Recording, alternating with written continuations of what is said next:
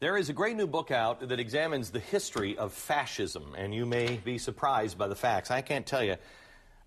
It's probably the first book that I have taken and went and looked for second sources myself because I was just jaw-drop shocked that I didn't know these facts. I figured they've got to be untrue. Too often the word fascist gets thrown at conservatives, but as it turns out, according to Jonah Goldberg and, the facts, the real face of fascism is liberal. The book is called Liberal Fascism. Its author is Jonah Goldberg. Jonah, first of all, the thing that really hacks me off about the book is I want to throw it across the room so many times because you keep trying to make the point that I'm not calling liberals Nazis. Right. And, about here, I'm like, I get it. Right. But still, I have asked liberals, would you read this book? Have you ever read this book? Just because of the cover, they say no. Yeah. Why the smiley face with the Hitler mustache? What does it mean? Well, and I agree with you. And critical reviewers have said that I keep calling liberals Nazis, and I don't do that. I mean, I must say it at least 50 times. I don't. And I know, but apparently they're impervious to it, so maybe I shouldn't about it. Anyway, the smiley face thing, it's explained on page 1 or maybe 2 of the book, and it's a reference to an exchange between Bill Maher and George Carlin on Bill Maher's television show, where George Carlin says that, look, if fascism ever comes to America, it's not going to be in jack boots and uniforms. It's going to be happy fascism, smiley fascism. When he said this, because I read this, when he said this, did he know what he was saying? No, I don't think really, but he gets at a core insight, which I think he's right about, which is simply this. Fascism is popular. We have trained ourselves in America, because the left has so controlled fascism, to define it as anything they don't like. I mean, you know this from talk radio. The best definition for a fascist in America is a conservative who's winning an argument. Right. But the real lesson of history is that fascism is popular. That's why it's dangerous. Right. You know, if it was only evil mustache-twisting villains with, British accents from World War II movies, who cares? But it turns out that, the reason it appealed to people is that it's appealing.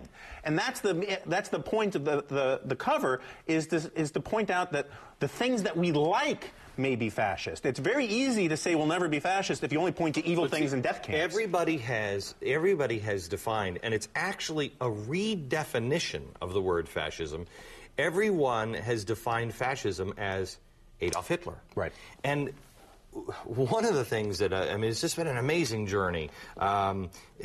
Looking at fascism, the history of it, Mussolini was extraordinarily popular here in the United States. Oh, yeah. And Hitler was actually a vegetarian, wanted to take and spread the glories of vegetarianism and saying, it's good for everybody, we should eat this. It's the same kind of things that we're dealing with now here in America in many ways. What's good for you is just forced upon you. A famous Hitler Youth slogan was, "Nutrition's not a private matter."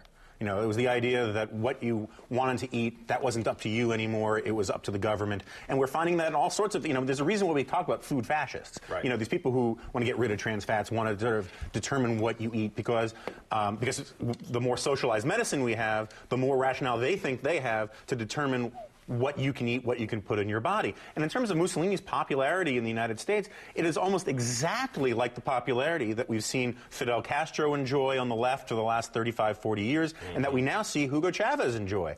And they were the exact same kinds of guys. They were nationalists, socialists. Mussolini was this guy who was a national socialist, and he appealed to the same segments of society that today still get, these full-blown crushes on people like Hugo Chavez. There's two things that come to mind. And the first one is, and maybe you can comment on this, when people try to shut you down by calling you a fascist, doesn't that make them more of a fascist no matter what I'm saying? There's a weird catch-22. Because the use of the word fascist in American political culture is essentially it's a way to silence people. It's a cudgel. It's a way to shut someone up. Oh, he's a fascist. When Al Gore says his critics on the web are digital brown shirts, when he says people who disagree with him on global warming are like Holocaust deniers, it's his way of saying, oh, you don't have to listen to these people. They're crazy, they're illegitimate, they're evil, they're bad, they're fascists.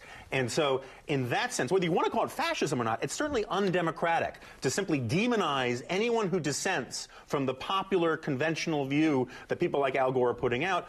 You know, when you call them a fascist, you're basically what you're doing is you're saying we don't have to listen to them anymore. And the other thing that shocks me is that so many people on the left, they hate corporations, hate them, and yet they are fine with corporations as long as they're doing good.